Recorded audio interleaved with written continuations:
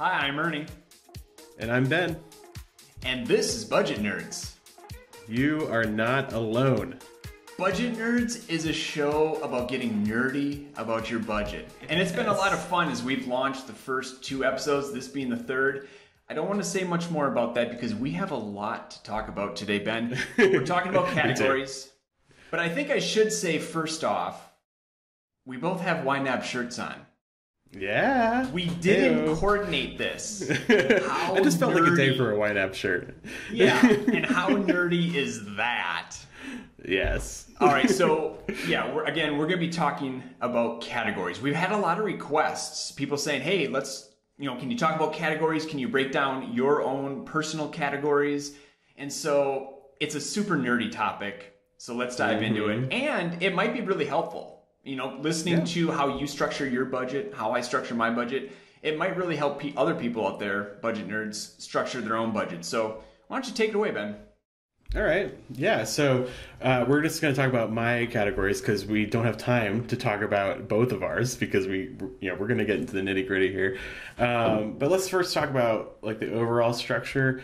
I actually pretty much use the default structure that comes with when you first start your budget. So metered obligations, true expenses, quality of life just for fun. And then I have some added stuff in there too.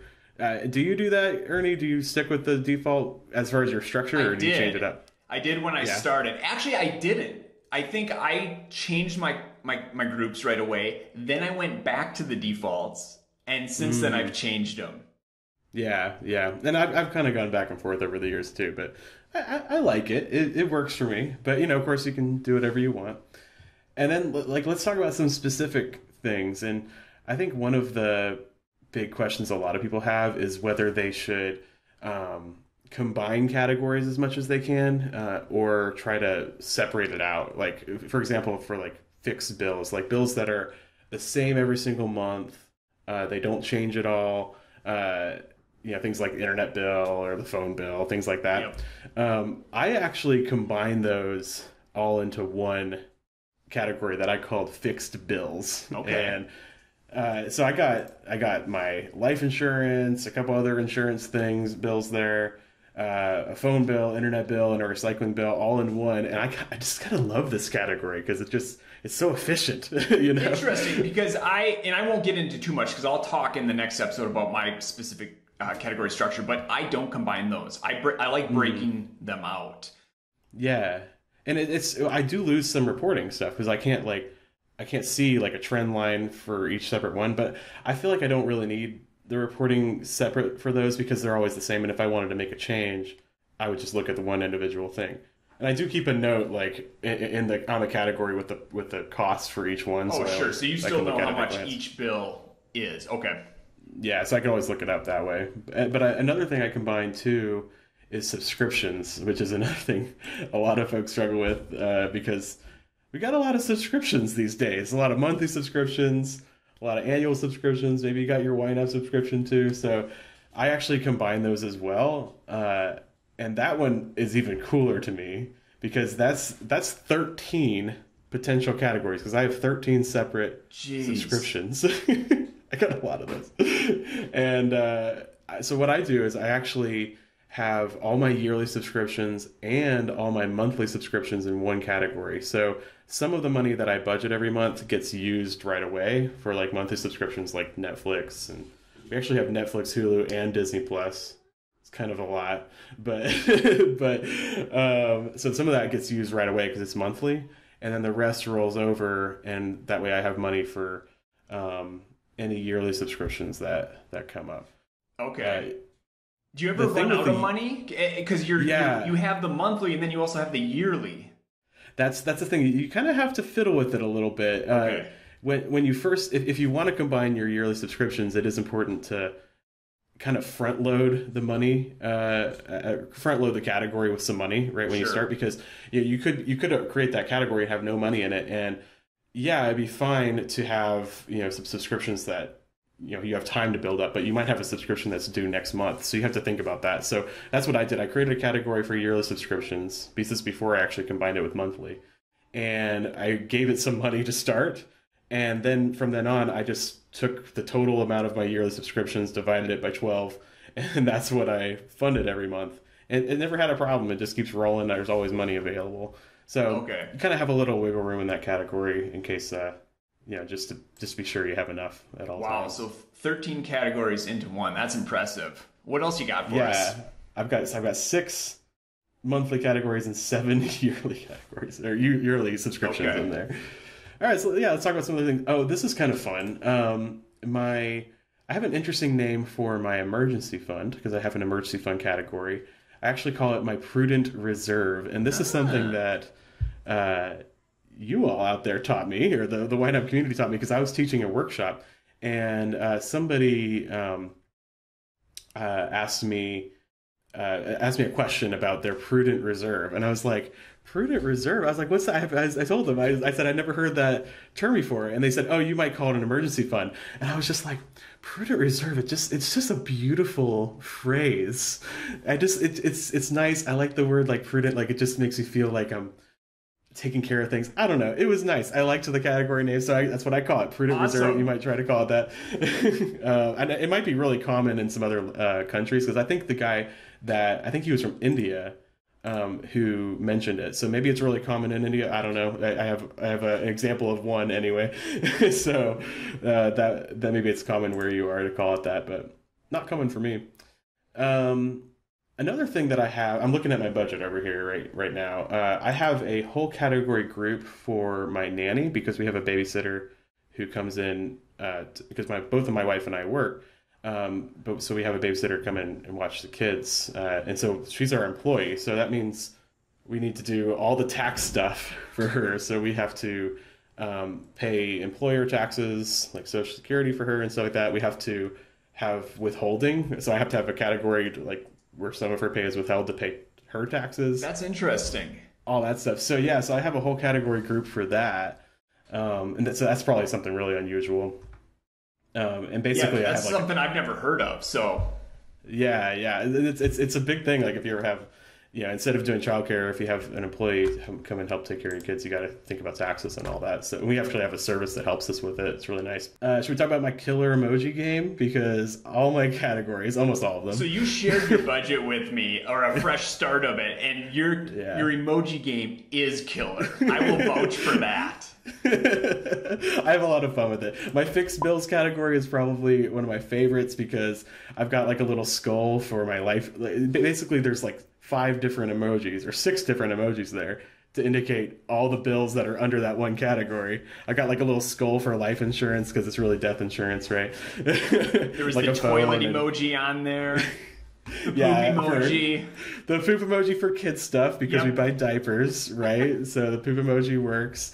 My car insurance is my favorite, because I got, it's on the screen now. I got, 2 cars with like a explosion in between them, because it's car insurance, right? If you run into your car, that's what you're going to do. Or I love my retirement one. There's like 2 old people, and it's just, I don't know, it's just kind of sweet to me. There's like an old woman and old man. So I don't know. Yeah, nice. Hats off. You did an amazing job with those emojis. I cannot do emojis.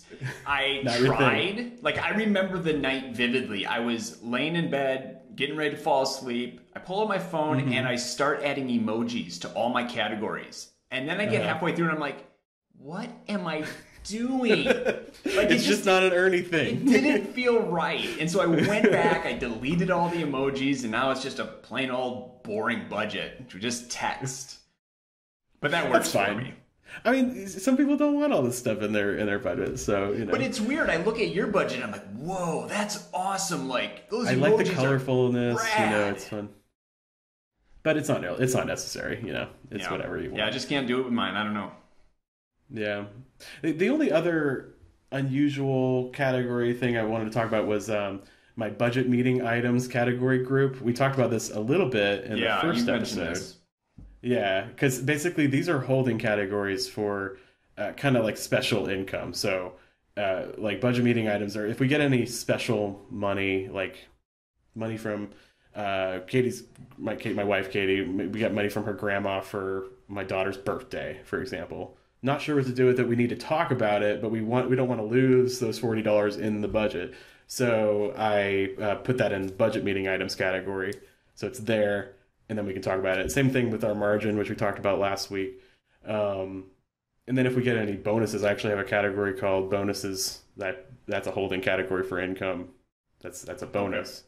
If we ever get that, then I put the money there just so we can talk about it. So yeah, we have a whole category group, just a place to park money until we can have a budget meeting and talk about it. So okay, that's very cool. That's another thing. But yeah, I mean that's kind of everything I think you might consider interesting or not in my budget.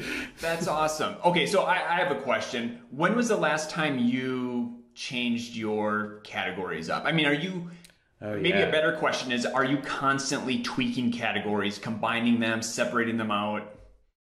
Not so much anymore. I mean, for the first couple of years, I do that a lot. But now it's pretty set. And sometimes I almost think like maybe I should blow it up and start over because maybe we're a little set in our ways. You know what I mean? But it is pretty, we've dialed it down and we figured out the true expenses a lot that we need. And, yeah, it's pretty set. Sometimes we'll add a category, like we added a new roof category recently because, somebody came and told us that our roof was going to fall in 5 years, so we need to start saving for it. Yeah, so things like that, right? So sometimes things will be added or taken away, but for the most part we're pretty set. But maybe I don't know, maybe one day I'll wake up and say I want to flip the table and change it. I don't know, we'll see. Okay. So we often talk here at YNAB about that balance when it comes to categories between simplicity and awareness. Mm-hmm. Which end of the spectrum do you lean towards with your categories? I mean, I'm probably a little more complex than most. Okay. Although I say that, it depends. I mean, it depends on the person, but yeah, I do like to dial it in and have some really specific categories. I'm trying to think of an example. Oh, a good example is I do separate out groceries from like household goods. So when I go to the grocery store and I buy toilet paper and I also buy food, I do need to do a split transaction for that. It just makes sense to me, but usually when we're talking to new folks, we tell them just to combine those to keep it simple. So really, it's up to you. Yeah, there are a lot of YNABers that combine the household and the groceries, and I don't get how they do it. So if that's you, like, how do you do that? I couldn't. I like knowing the differences. I feel like I can't handle it. And plus, adding split transactions is fun. I mean, we're nerds, right? So I don't mind the split transaction. But some people hate it. Like, they're like, I don't want to ever have to do a split transaction. And so they set up their categories that way. But then on the other hand, I combine a lot of categories like the fixed bills and the subscriptions where I could separate those out. So I do try to, make things a little simpler where I can. But, okay. But yeah, so I'm kind of in the middle, I think. Not too far one way or the other. Okay. But I guess we'll hear about your categories next week. Yeah, we'll dive into my category next episode. But thanks, Ben. This has been really, really nerdy getting into your categories. And I hope it's been fun and also maybe enlightening for some other people as they're thinking through what they want their category structure to be like. Yeah, and I just say, don't feel like you need to structure your budget based on anybody else at all, but what you want. That's really important. It's your life, it should be your budget. Absolutely. All right, well, let us know in the comments what you think or how you structure your budget, and we'll talk back at you next episode. Happy budgeting, everybody. Happy budgeting.